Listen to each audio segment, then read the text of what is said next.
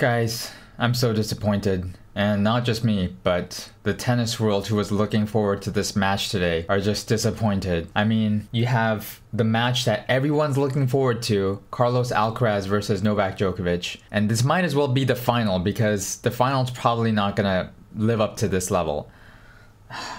It's the semifinal in the French Open, and it was going well. I mean, Carlos Alcaraz was nervous at the beginning, so he was tight. He was making some errors here and there, but he picked it up. It got better as the nerves started to calm down a bit. And so we had a pretty good first set and a really good second set. There was some really good points. There was like, this is the thing that Carlos Alcaraz says, oh, there's no way he's getting that. What? He got that? Like, how the fuck did he get that? And it's just, you're just mind-blowingly fast and just goes for every single ball, even though it looks like he can never make it. That's what was so fun to watch about Carlos Alcaraz. And he was doing that, and it was great. It was still really tight because both players are so good.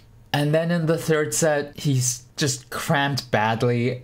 And then he couldn't move after that. It was pretty much game over, even though he kept playing until the match was over. It was game over after he cramped up.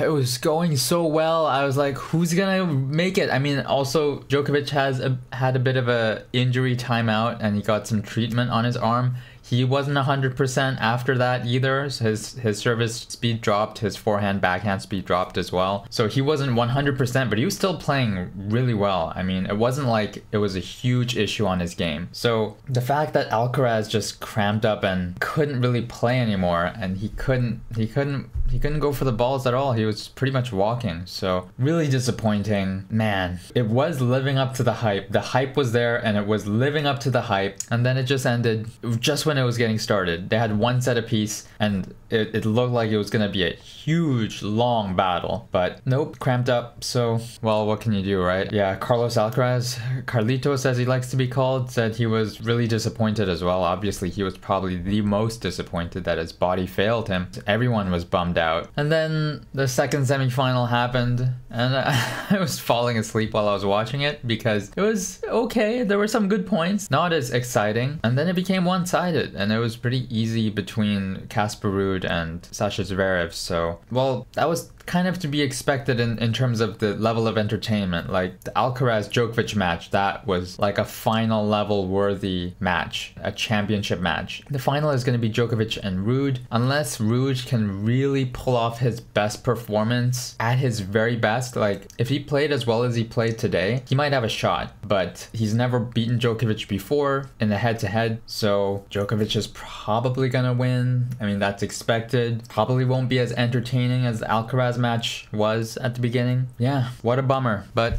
at least we got to see a glimpse of what an amazing match it could have been. Well, Casper Ruud, please put on a good show on Sunday. Rooting for you to do well and prove everyone wrong that you have a real shot at this. A lot of people like Casper Ruud in terms of his personality. I do too. So please do well on Sunday, please.